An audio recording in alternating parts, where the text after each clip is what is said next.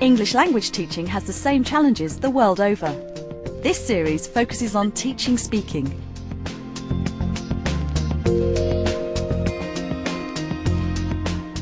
Who's the volunteer to present your dialogue? We've come to Thailand to see how teachers here use feedback, and we'll have expert tips from teacher trainer John Kay. It's important to have a plan for feedback. Is it going to be teacher-led or is it going to be student-led? Everyone wants to be the volunteer. No matter who leads the feedback, it's crucial that they are heard and seen. Also, keep it snappy. Don't let it drag on. Feedback. Excellent. Wow.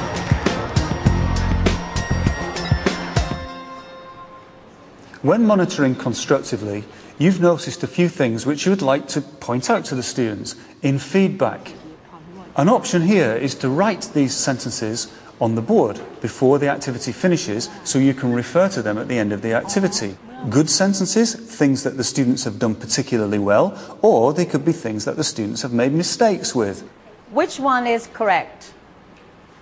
If I were you, And in feedback, the students can discuss these sentences in groups, and then they're correcting each other's work. This extends the fluency activity. It gives them a real task to talk about. Okay, finished? A or B? A. Very good. So what have you learned from your friend's mistake?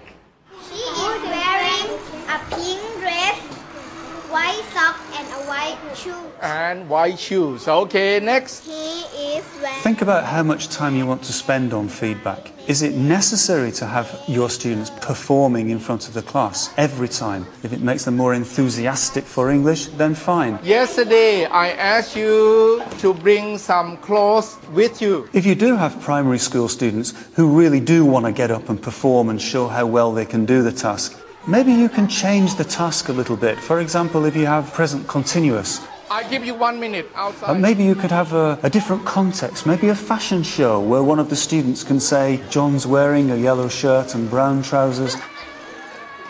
So you're actually using the language that they've been practicing, but you're using it in a different context, thus keeping the spontaneity and the fluency alive.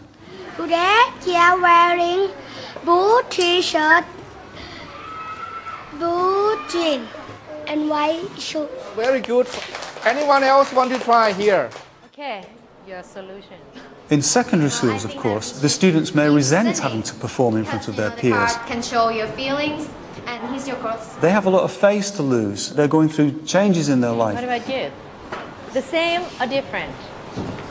Okay, if I were you, I would go to the manager. You can reactivate interest here by losing the inhibitions yourself and leading by example.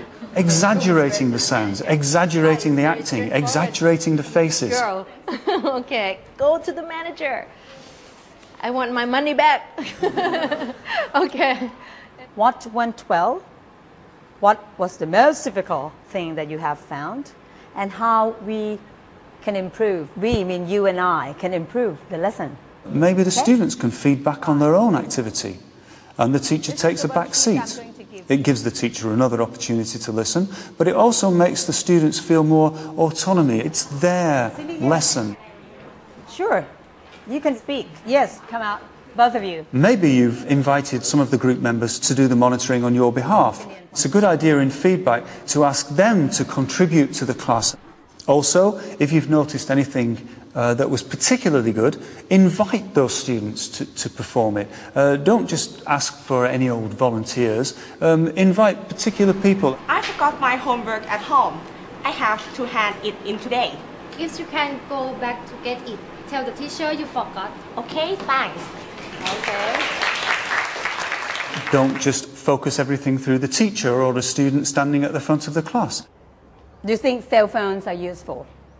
What would you say? Maybe if it's a debate, why not give the students badges with happy smiling faces for the people who agree with the motion, If you agree, you draw a smile. and not smiling faces for the students who don't agree with the motion?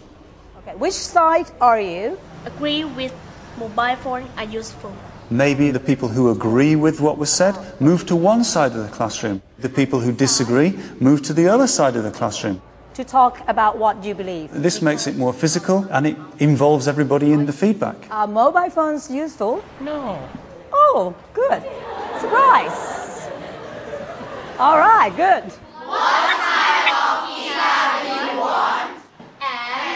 If the focus of the lesson has been accuracy, why not finish with another drill? Give the students a further chance to practice the target language in a controlled way.